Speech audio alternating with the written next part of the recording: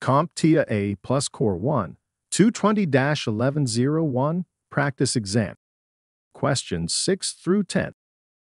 This video is part of our Practice Exam video series and is filled with questions that closely resemble the real exam. So are you prepared to test your knowledge? Great, let's begin. Question 6. A user's PC is experiencing network connectivity issues. The technician verifies the network outage and proceeds to locate the corresponding port on an unlabeled patch panel. What network tool is most appropriate for the technician to use in order to identify this port?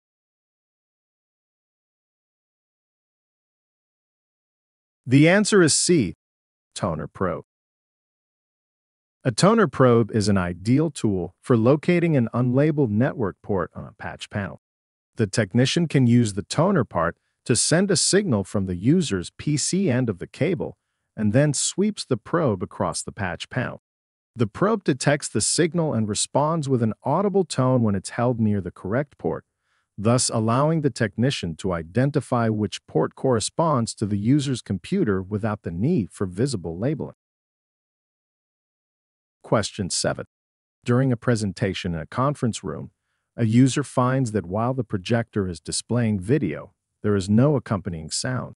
What is the most effective solution to fix the audio problem?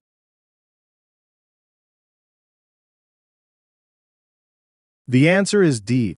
Use an HDMI connection. Choosing an HDMI connection can quickly resolve audio issues when a projector displays video without sound because HDMI transmits both audio and video signals. If the current setup uses a connection like VGA or DVI, which only carries video, the user won't hear any sound.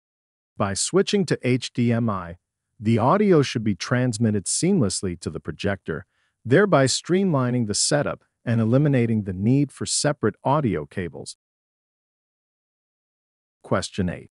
A client has observed that their computer does not exceed a 100 megabits per second data transfer rate, despite having a gigabit NIC installed. Upon inspection, the technician realizes that the network cable is responsible for the limitation.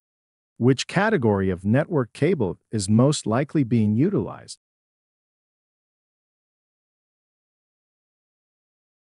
The answer is A, Cat5.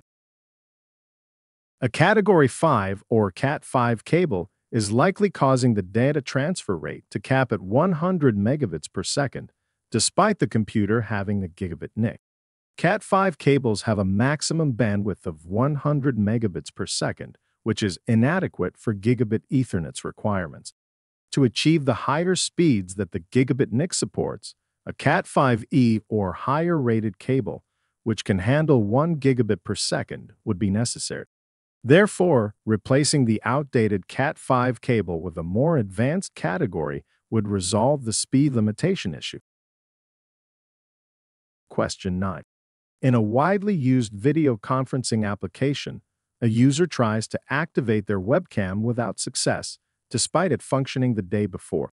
What steps should be taken first to resolve this webcam issue?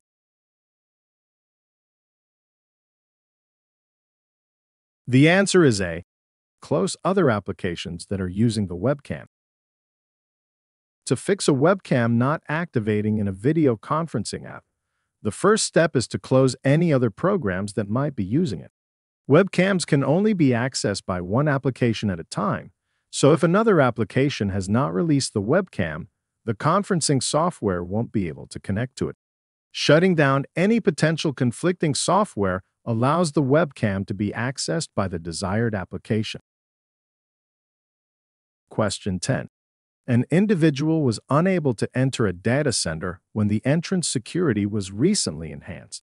The new system operates on a 13.56 MHz short-band radio frequency, allowing mobile devices to be used for entry authentication.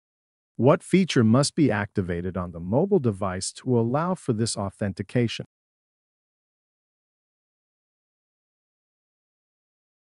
The answer is C, NFC. Near-field communication, or NFC, operates at the 13.56 MHz frequency and is designed for short-range communication between compatible devices. This technology is commonly used for contactless payment systems, identity documents, and secure access control, such as entering secure buildings. For a mobile device to authenticate and gain access through the new security measures, its NFC capability must be enabled. This allows the device to communicate with the security system's reader, verifying the user's credentials for entry.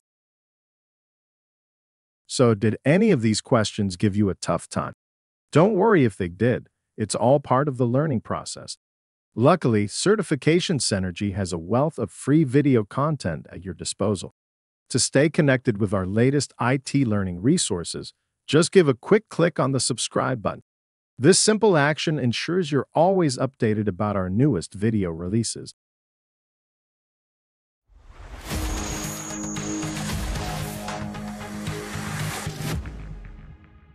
Thank you for watching. Subscribe for more great content.